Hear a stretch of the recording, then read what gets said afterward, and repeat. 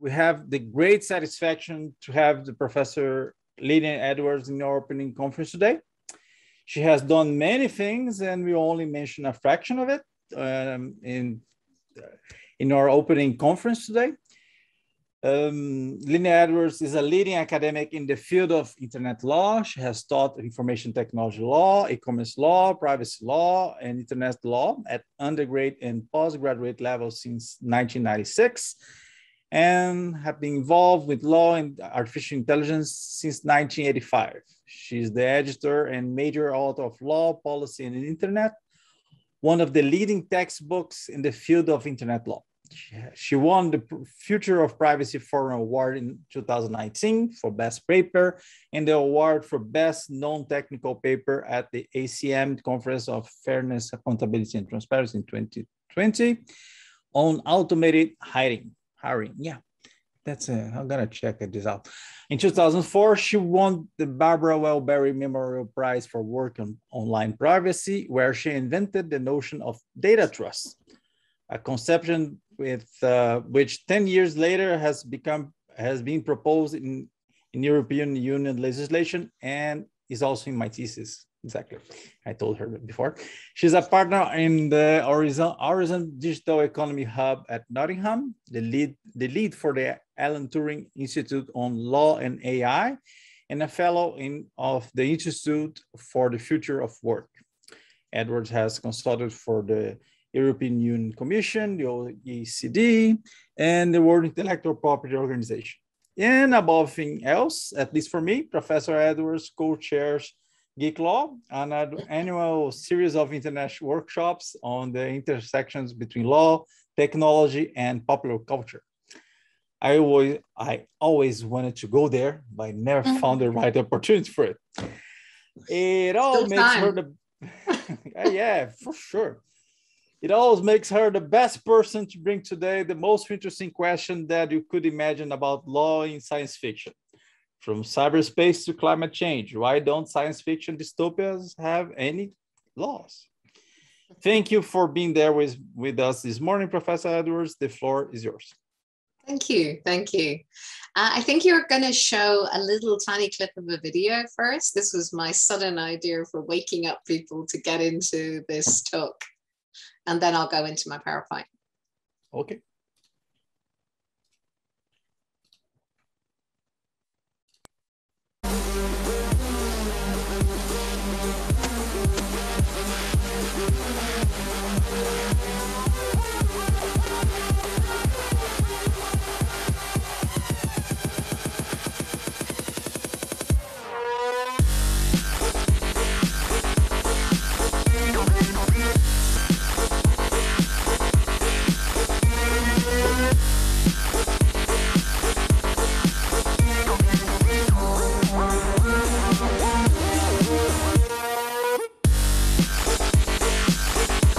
All right.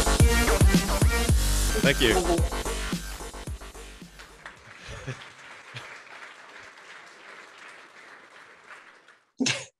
And off he goes. Okay, I'll just talk about that while I'm sharing my screen to get the PowerPoint up. Here we go. If I was with you now, and I must say how sad I am that I'm not with you, which my kind host offered to bring me over, but I'm afraid I woosed out, as we say in the UK, because I was worried about the COVID thing and everything, and would I get trapped in a hotel room for 10 days on the other side of the globe or something. So sadly, I'm not with you in person. But if I was, what I would do now is I would stare out into the audience and I would say, does anyone know who that was? You know? And the answer, of course, is that was Elon Musk, the Tony Stark of our reality, who was pretending to launch a new humanoid Tesla robot, but they have not created this product. And word on the street is that they may never do so, and that this may just all have been a PR stunt. And so what they did was they got that rather thin guy to come in and dance in a leotard, pretending to be a robot. which I just think is gloriously strange.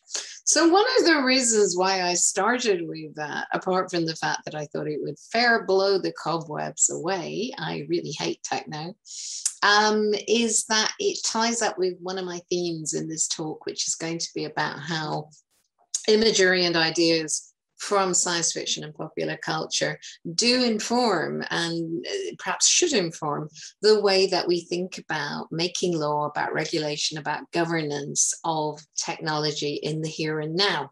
Okay. Now, having said that, yeah, I will pursue that thought for a minute and then maybe come back to this first slide. Whoops. Yeah, if we consider the way that we've thought about robots over the last, even 100 years or earlier, in fact, because there's things like the golem, in Prague, then we have a very strong tradition of imagery of robots, right? Which tell us at least two different messages. So here's one of the earliest iconic pictures we have from cinema. This is Fritz Lang's Metropolis in 1927, which some of you might have seen. I know it's kind of a long time ago, but it does regularly get revived. Sometimes it gets colorized. Sometimes they do live audiences with it, because it is this amazing feat of German expressionism. I mean, really, you should see it. So, I mean, loosely, the plot of Metropolis is that there is a robot who is evil, who can make herself look like a woman. This is her as the evil Maria, and she is pretending to be the good Maria, who is the heroine of the plot. So that's really all you need to know. I mean, look at the expression. Is that this really characterizes, I think, the beauty and the strangeness and the fact that we see robots as threatening and evil and deceptive and able to kind of meddle in our affairs, and often for female robots, interestingly, very sexualized as well. So then if you move on in history about robots, you find other imagery. Here's a kind of one from American pop culture history, again on TV and in films. Robbie the robot, who helps out the family in space and is this big clunky thing. So again, we have a robot who's a bit scary, but is basically comic relief and quite friendly. Then we get, later on, we get these iconic ideas again of the killer robot coming back in again. So here's the Terminator, probably the single most used image of any kind of, false science fictional technology in the history of our universe. But then again, we still have these images often from kids' TVs, from anime, from manga, from cartoons of robots as cuddly things that we like, that are quite intelligent, that are a bit somewhere between pets, kids, friends, humans, right? So that, for anyone who hasn't recognized, is Wall-E. Wall-E. And the more advanced robot that he falls in love with, which actually unusually is one of the few female robots who is not sexualized, because she hasn't really got any body parts. It's just got eyes.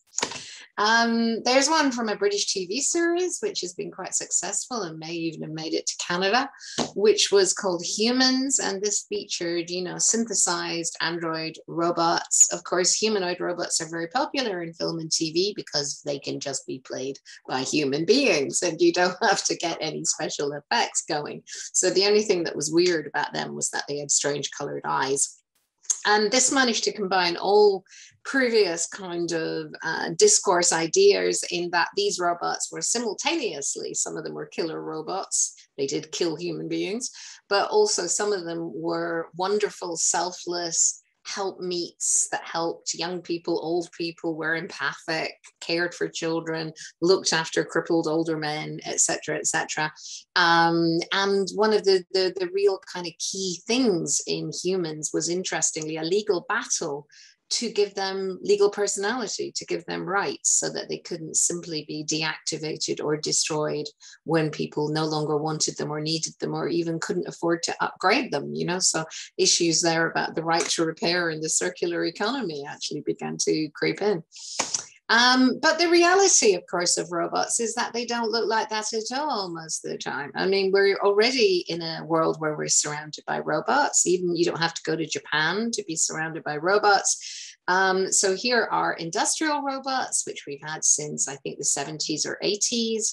That tend to work in areas that are unpleasant for humans or too dangerous. So they started off, for example, painting cars in very noisy factories, unmanned factories. You get robots down mines, you get robots defusing bombs, you get robots down underwater, which is something humans aren't very good at. So, you know, lots and lots of industrial robots. But law only really began to get interested, I think, in robots when they entered various other domains, one of which was military. So here we have the growth of military robots, the idea of whether there has to be a human in the loop or on the link, deciding what a military robot or drone does when it drops bombs on people, maybe in Pakistan or wherever. And there's been a lot of interest in drone legislation, indeed, in the UK lately. Because it turns out that the easy way to shut down an airport is to fly a drone over it. And if it doesn't have, permission from the Civil Aviation Authority, then they have to shut the whole airport down. So far, this has only been done for the lulz, not by terrorists, but, give it time. Another area where we're seeing robots arrive is sex bots, of course, take any new technology and it will emerge as part of the sex industry, sadly. That one on the left is a very famous, really odd example of a sex bot. There's a very famous Japanese roboticist who makes these in the shape and form of his wife. That's his wife on the right, which I find really quite strange.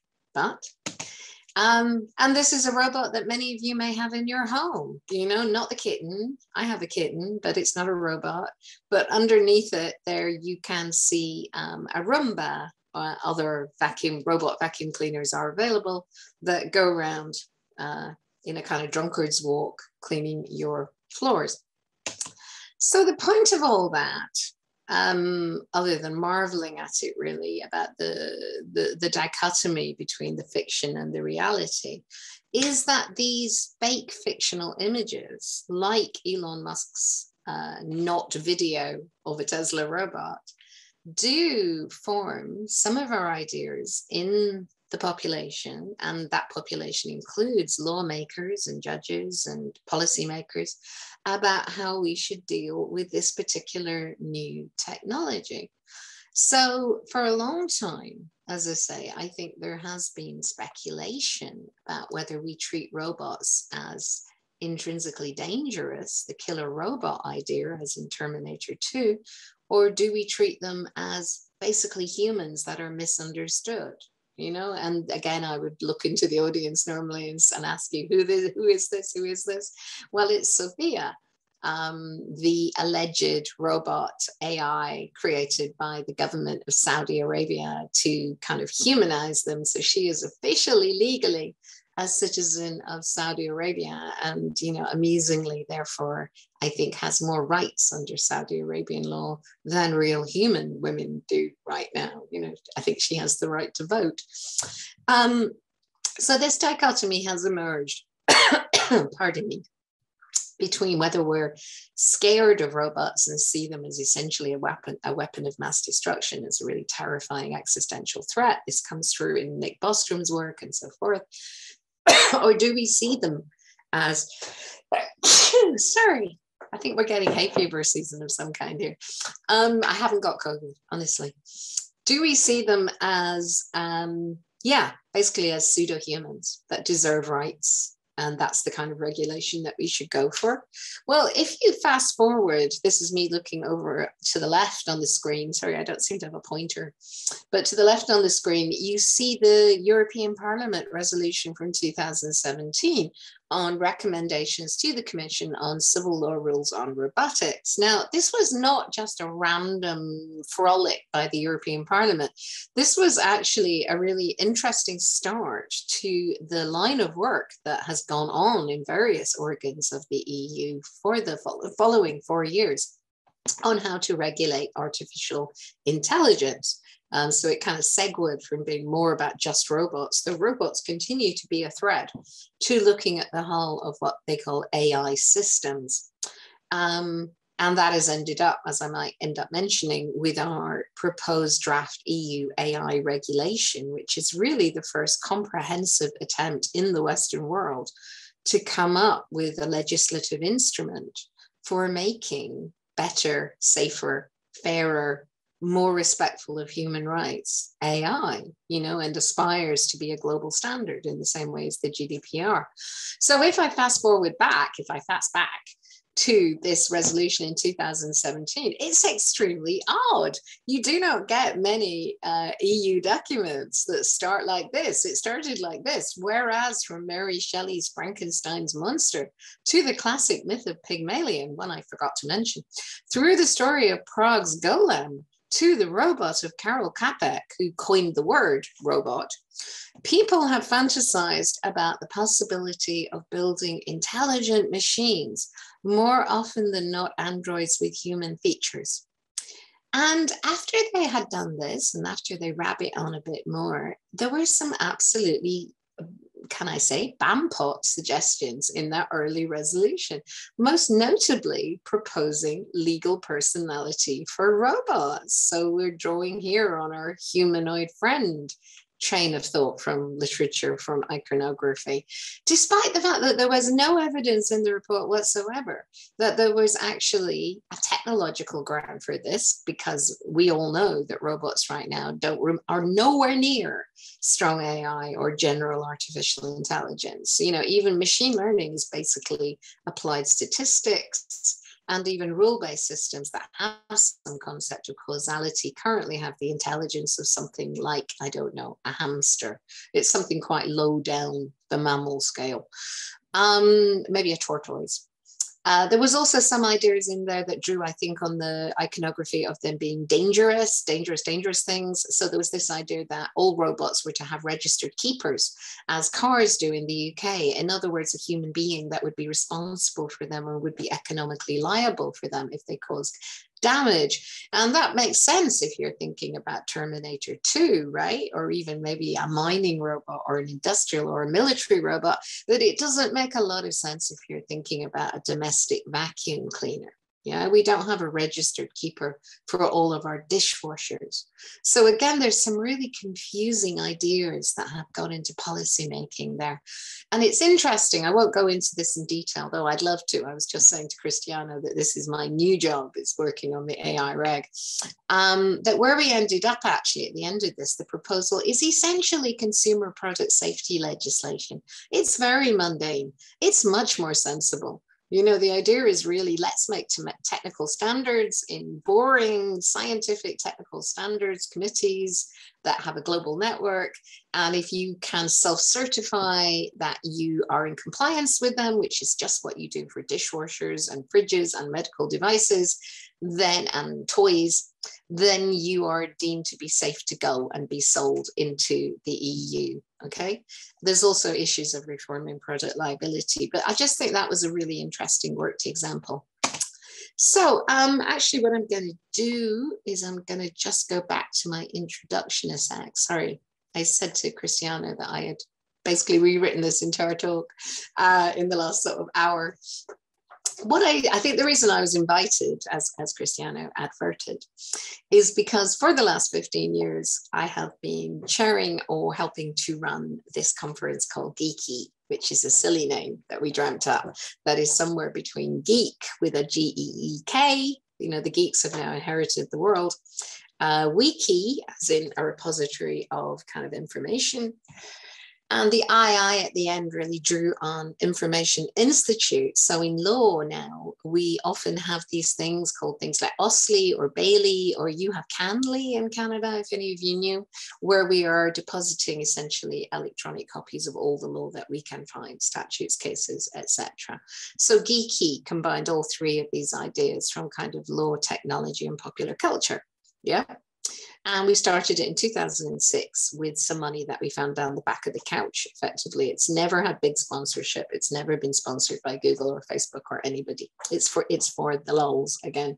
And the idea of Geeky is that you can do interesting things by taking a critical analytical focus that draws on law, technology, and popular culture.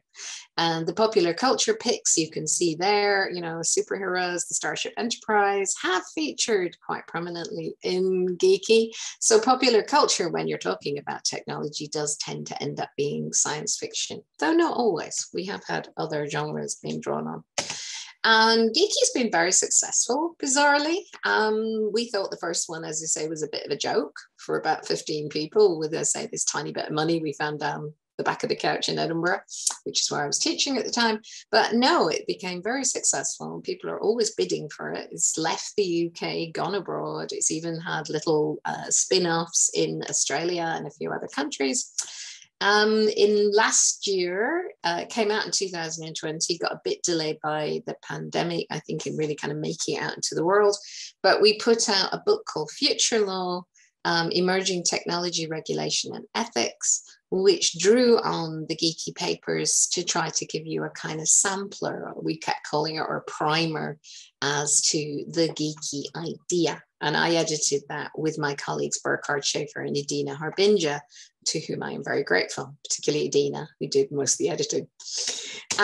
So if I go past the robots again, I think what I thought would be interesting to do would be to talk about particularly the two types of papers that we've tended to have at Geeky. Yeah. And then hopefully, if someone tells me how much time I have, not that much, to talk a little bit, but trying to answer the question I set myself when I dreamt up the title for the talk before I'd written it. Okay. So I'm not going to talk about this. I'm saying this is the first type of talk you get at Geeky, which is really, let's throw the law at a technology and see where we get. And that's been really useful, actually. I mean, as you can see, there's a long list of technologies there since 2006, which Geeky has kind of worked its way through. Everything from social networking through virtual reality to biotech, transhumanism, smart cities, AIs and algorithms, blockchain. And we just had one last week where there was a lot of discussion of NFTs. So it's a great place to go and really workshop your idea about how this new technology that is in some way disruptive of the society and legal policy should be addressed. But where things, and that's just a few more papers and things to talk about. So I like IR lawyer cap. This is our serious legal issue. That's Doge speak. But what gets, I think, really interesting and was really quite unique in Geeky when we started 15 years ago was this idea of combining that focus on law and technology with popular culture. So why is that useful? Okay, you know, other than being fun, which it really, really is. And I say to any of you, come to Geeky, right? It's a shame I didn't tell you earlier because the last 2 years have been virtual, but still, we're hoping to be back in real life next year. So how can popular culture help us understand, critique, and create better law and regulation? And I think it lets your imagination have a bit of space. It gives us an idea for a start off of what society finds worrying or confusing or engaging, attractive about a new technology. And connected to that idea of societal response and societal attitudes, I think you then get an idea of how society might look at laws governing these new technological ideas, right? Sometimes now, this is called the Black Mirror effect. I hope you've had Black Mirror in Canada. This started well after Geeky, please note. But Black Mirror is an anthology series masterminded by a guy called Charlie Brooker, who started off as a video games and TV journalist. He's very sharp, very smart, really in touch with modern culture. It's now been bought quite a long time now, been bought by Netflix, so it's more globally available, but it started off on Channel 4 in the UK. Black Mirror has been tremendous at doing this, actually. It's not particularly legal, but it certainly has an awareness of law and policy, and it has dealt with a variety of scenarios around science fictional surveillance and punishment and social networking and biohacking, and tried often to horrify us, really, with what might happen. In a lot of ways, it is the new technological twilight zone. You know, there's the odd happy one, but not many. And one that most people have heard of, actually, at least most people in technology law, is the episode called Nosedive, which really, really, really kind of drew on or anticipated the Chinese idea of social scoring, of social filtering. And that's a picture from Nosedive to the Side. The basic idea is that this is a future where everyone carries their phones around, so no change there, right? But whenever they meet people, their neighbors, strangers in a queue, whatever, they mark them. So that's a rating on the side. If someone behaves badly, like holding up the queue by complaining, they mark her down in the rating. Her social score falls. And the consequences of that are very germane and are exactly what happened, in fact, in China during the pandemic, which are that it becomes difficult for you to take public transport. It becomes difficult for you to enter buildings. In China, in places like Hangzhou, during the pandemic, they had apps which gave you a score as to your COVID risk analysis. And you might find that you were locked, for example, out of your apartment complex, because most of these apartment complexes in big cities in China have automatable, lockable entry gates to them. So Nosedive, in many ways, probably actually inspired, I think, the part of the draft proposed EU AI regulation, which singles out Chinese-style social scoring as one of the particularly unacceptable risks of AI. It's a very short list. And that is one of them, which they say is unacceptable and therefore should be prohibited throughout the EU. So I think Nosedive and Black Mirror generally have really kind of highlighted to the world, to the policymaking world, in fact, the idea that looking at these extreme science fictional societies can help us to understand what's wrong with current laws, where they might go horribly wrong, where good ideas might go bad. So these become both pedagogical and policy tools, for your students and also for your policymakers. And one point I'd throw in there is that I think it allows discussion of the unthinkable. So, and in another set of Black Mirror programs, and it's also picked up in a paper we had at Geeky based on Ian Banks' culture novels, there's discussion of different types of virtual punishment. So if you assume a technology that allows for time dilation, so that you virtually can be placed into prison and it seems like 100 years to you, but it's actually only been 2 minutes. Now, it seems in physics that it's not going to be at all impossible to do this quite soon. Then would that be ethical? Would it be legal? Would it be, in American terminology, cruel and unusual punishment? Would it be a form of torture? Would it be of utilitarian use? Because you could have people who were in prison for 100 years in their head, maybe got rehabilitated in some way or other, but they come out 2 minutes later and they can be contributing members of society. It's a lot cheaper, right? We spend a fortune as a society locking people up, so you can have a discussion there. Should you be tortured in that virtual space? Should that be allowed? We see that in Altered Carbon, where there is virtual torture to achieve law enforcement goals. My colleague Burkhard Schaefer, who did the paper on it, suggested that this might be ethical if you then applied a right to forget, where you forgot everything that had happened to you during your 100 years imprisonment and torture. But in that case, would there be a rehabilitative effect? Is there a kind of muscle memory of the mind about the fact that you've been trained during this virtual time into being a better person? Now, it's incredibly hard to talk about these things in any realistic sense. And yet, in some ways, this is a valuable debate for thinking about, what's the value of very long sentences, like whole life sentences? What's the balance between society, things like the cost of society, and, moral growth in this population, or deterrence? And it just lets you play with these ideas in a way that seems quite horrendous, perhaps, without putting it in a science fictional domain.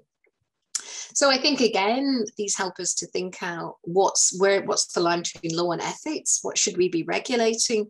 What should we be leaving to personal moral codes? What's the line between societal good and individual liberty? These are all issues that we talk about all the time in law, I think, as a teacher, as a citizen. And these are all these social imaginaries. They sometimes get called socio-technical imaginaries, which is a phrase I don't fully know what it means because I'm a lawyer, not an STS person, but I hear it around. So these imaginaries let you play with these ideas. They let you be playful, which is what I put at the end. So playful as well as precautionary. Lets you think about good things the law might do or good places society might go, as well as the horrors, the precautionary tales, which is what Black Mirror tends to specialize in. Now, I've already now been talking for 40 minutes and I haven't done most of the talk. So let me just pick out maybe one or a couple more things, all right? And then I'll try and stop so we've got time for questions, but you can have the whole talk, okay? To take home to your beds. So here's one of my favorite talks ever that I gave, and this is from Geeky in Berlin in 2015. Now, this spoke to me very personally at the time because, as it says, conceptions of privacy in the Marvel universe, I was beginning at this point to be extremely involved in looking at privacy, data protection, and beginning to look at its implications in terms of AI and algorithms. I did my first algorithms paper at Geeky in 2013. But also then the subtitle, or how Daredevil cured a hole in my stroke life stomach. So what had happened here was that I had been quite ill because I had a perforated stomach ulcer and I was in hospital and I had to recuperate. And during that time, I'd always been a comics fan, but I hadn't had a lot of time. I read several years, really about a decade's worth of Daredevil comics in quick succession and came up with some, I think, kind of interesting stroke crazy ideas. So the background of Daredevil, who's one of my favorite superhero, is that he is essentially the Marvel Universe Batman. They call him Red Batman sometimes, in that he is a vigilante of the night who doesn't have any superpowers, and he also isn't mega rich, unlike Batman, and goes out to fight crime, right, on the mean streets of New York, essentially. But the twist in the Marvel Universe is that he is both blind and a lawyer, okay? So clever, it's blind justice, right? And therefore, there's an obvious dichotomy between his daylight, his nightlife as a superhero who beats people up, doesn't kill them, but beats them up without due process or justice, just like Batman, and his day job as a lawyer, which is increasingly portrayed as a thoughtful lawyer who defends criminals on human rights grounds, who takes racial bias cases, etc., etc. So there's huge trade-off between respect for the rule of law by day and being a vigilante by night. It leads to very interesting places. But where I was interested was, I was a privacy lawyer. This was around about the time again that people were becoming very concerned about how people behaved online under the cover of anonymity, with a mask on, if you like. And what this series followed was this idea to the left. You can see this cover. This is from one of the beginning of the arc by Brian Michael Bendis and Alex Maleev, in which Daredevil, the lawyer, Matt Murdock, is outed as Daredevil. Okay, so his secret identity is given away by a long series of coincidences. And what kind of happens next? And it goes on for decades in the comics. It is immensely kind of rich discussion, actually. And what is also interesting is that because it goes on for decades, the writers change. This is one of the fascinations of comics for me. It is long form storytelling, like kind of Norse sagas, or Greek myths, in that there are multiple pairs of hands over a very long time that interpret the same ideas, the same basic ideas in different ways, because they personally have different kind of head stories. They have different internal moralities and upbringings. So we started off with a pairing, Bendis and Maleev, who were drawing, I suppose, on a traditional idea that secrecy was a good thing, right, for a superhero, that secrecy protected your identity. It allowed you to operate with these multiple identities. So bringing in kind of almost modern ideas of role-playing or repertoire behavior. And in these pictures that I have here, which I can't see because the thing is in the way, just moved it. You see in a convoluted setup, Daredevil putting another superhero on the stand in a trial to try to defend the idea of having a secret identity, even if you are essentially a lawyer. And this is Reed Richards from the Fantastic Four, Mr. Fantastic, saying, yeah, you know, I don't use a secret identity, but I totally understand that people need to, because you're putting yourself out there, you're making yourself a target. People would hurt you if they knew who you were. They would get it. Your loved ones in your civilian life, they would take revenge on you. And you have to protect yourself with anonymity, right? But then the more interesting bit, because we've heard that a million times, right, is that Daredevil, the lawyer, Matt Murdock, goes on to say, but why not just wear a mask around your head? You know, why have a whole identity, a costume, a symbol? Why Spider-Man, Thor, Daredevil? Why the whole get up? And Reed Richards says, well, it's a clearer way to express yourself to the public. Sometimes it's a personal symbol. Sometimes it's something that means something to the individual. Sometimes it means something larger, something significant or cultural. So the idea, it seemed to me, was that Bendis and Malayev were, you know, probably accidentally almost putting forward the idea that your identity needed protection, that you could have multiple identities, that secrecy could be good as a technique for generating these multiple identities in which you might operate. And do you think a little bit about people online where we're constantly told that anonymity is bad, that anonymity just protects trolls? And yet the evidence over and over when people do studies is that anonymity is used primarily for all kinds of good purposes, like being able to speak freely when you're worried that you might prejudice your job, your employment, like being able to speak freely politically without people judging you on whether you're young or old or black or poor or whatever. You know, that it's useful if you want to play around with your sexuality, you know, so it's often LGBT plus groups that are very keen on there being anonymity or pseudonymity online. But then the writers change.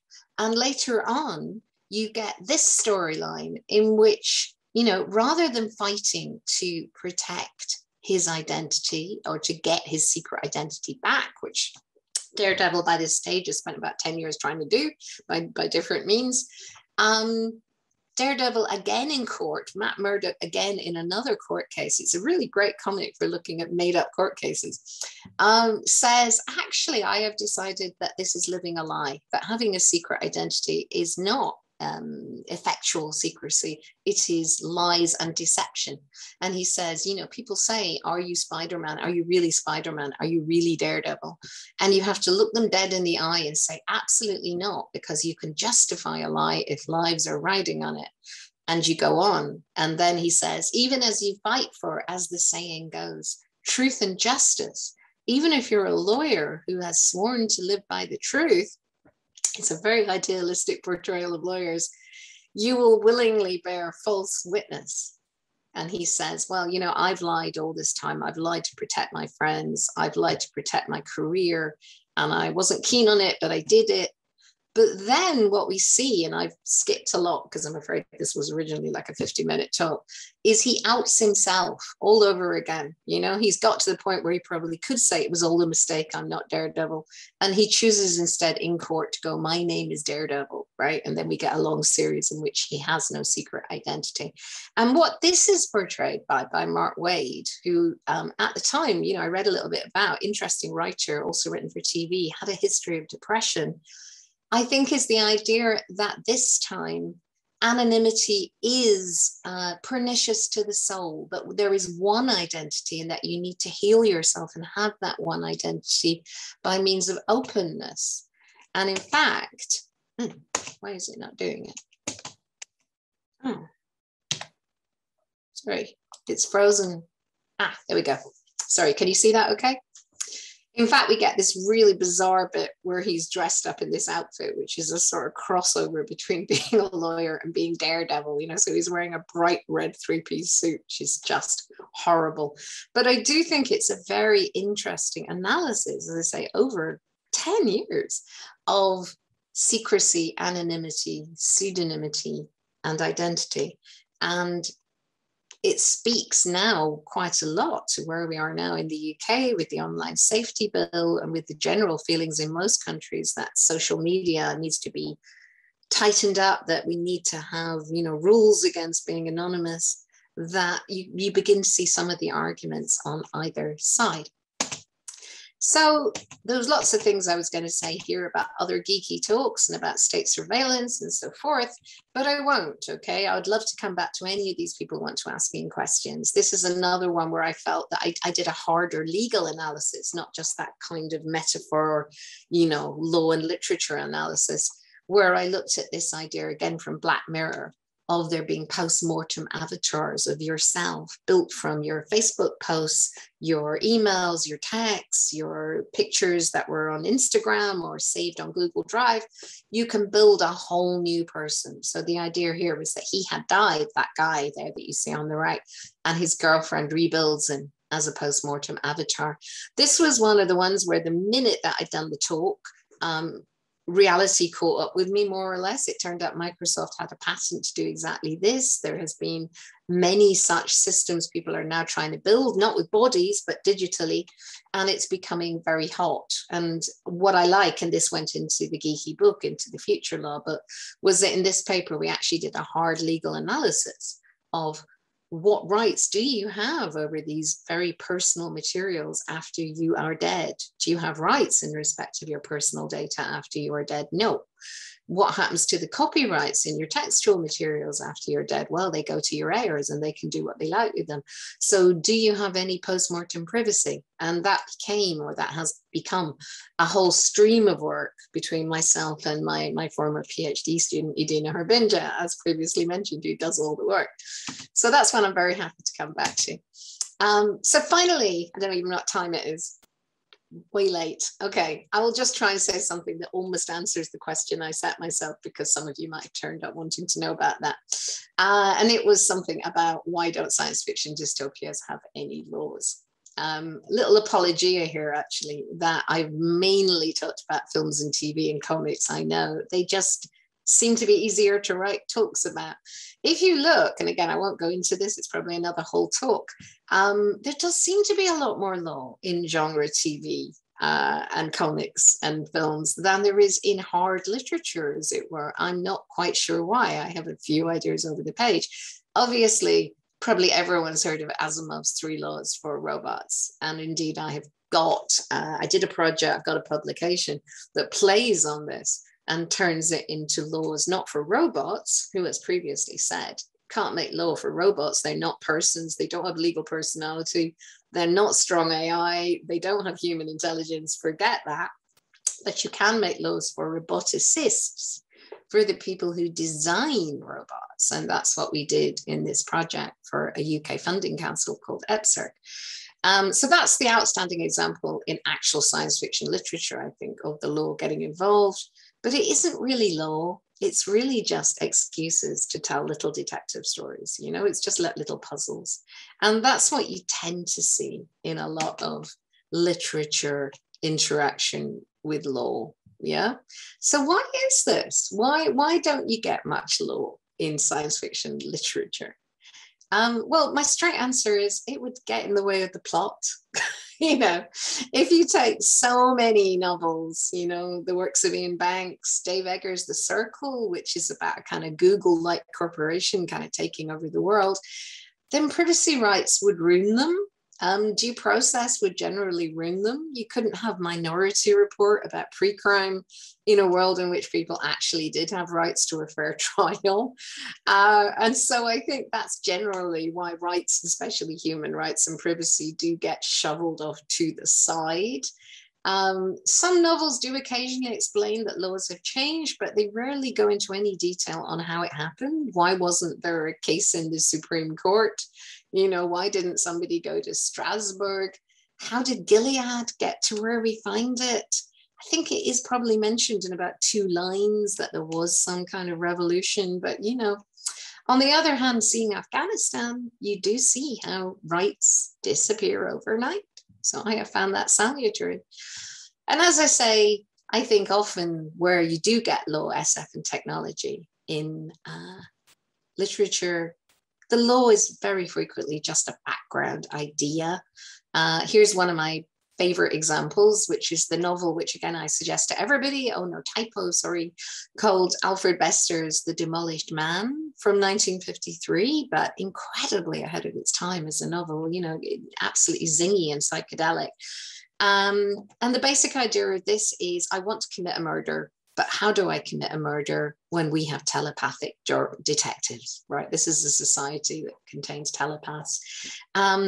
And that could have been very interesting legally. It'd be very interesting actually to go back and do a paper on that one, right? In terms of, you know, how does your right to privacy in your head stack up against the interests of society? What kind of warrant would the detectives get? You know, would you compare it to wiretapping and communications interception in the UK under the Investigatory Powers Act?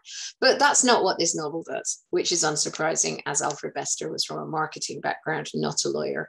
The issue is how do it? How does he get away with it, you know, as opposed to who done it? It's not about deconstructing the law, and that's what you tend to see. And I think as much as anything, that's also because science fiction writers are often struggling already with having to get the hang of the technology. For them to have to get the hang of law as well is possibly asking a bit much. But, and this is absolutely the last thing I will say, I do recommend, I think I'm beginning to see a new kind of genre where I am seeing people using law in interesting ways to actually kind of further the plot. And this is my outstanding example, which is Kim Stanley Robinson's The Ministry for the Future, which I, again, really recommend and which some of you may have come across because it's had a lot of publicity. And this is a climate change novel. Climate change science fiction is now being called cli-fi, I understand, which sounds extremely rude, so I won't call it that. But Kim Stanley Robinson has form. He is a science fiction writer. His PhD was on the novels of Philip K. Dick. He's not a scientist, but he does seem to have worked extensively with scientists and policymakers for the last 20 years or longer. I think his wife might be in government somewhere. And so he really does seem to have a clue about how technology and law interact. And he has a clue also about how to present this in science fiction to try to influence policymakers. And since he is, and has been for a very long time, obsessed with climate change, ecology, you know, making a better world in the future, that's what he is working in this genre for now, I think. So the basic idea of Ministry for the Future is that he suggests that under the Paris Agreement, there should be a body put in place that acts for the benefit and the interests of those who are not yet born.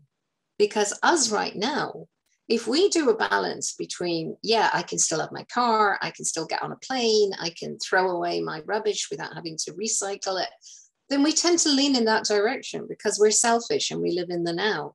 But if you think about the people coming who'll be growing up in a world in which everything is on fire, then that balance shifts. And when it's in abstract, it's hard to kind of get that over. But when you think about actually, I'm acting for the people who are yet to come, then it becomes more concrete. Now, so as a former property and trusts lawyer, I also found that very interesting. You know, it's a bit like, oops, I didn't need to do that. It's a bit like almost a rule for perpetuities as opposed to a rule against perpetuities, that we have to keep thinking about the generations not yet born. And it's a very well-researched book. I mean, in a way, it's almost like doing an online course in climate change rather than reading a science fiction novel. I mean, it's heavy, but there are lots and lots of really interesting legal solutions within it. You know, for example, playing with the fiscal setup. He talks about legislating for carbon coins, which is somewhere between crypto and sort of encouraging carbon up, you know, less use of carbon. He also has some interesting parts about passing laws to commodify personal data, which I am completely opposed to. And I'm really interested that somebody who seems generally so on the ball has gone with such a bad idea. But there's also an ethical part to it, which I think is very interesting, which is when could you justify climate change terrorism? You know, for example, he has a kind of black ops wing of the Ministry for the Future, which is doing things like bringing down planes, you know, rather relevant, you know, just a few days after the 20-year anniversary of 9/11. So we certainly don't justify that kind of thing for state-based terrorism.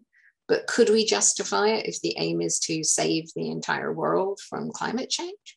So yeah, I do think that's an interesting one to look at in terms of literary fiction and the interaction of law and technology and the future. And I will stop there and stop sharing my screen.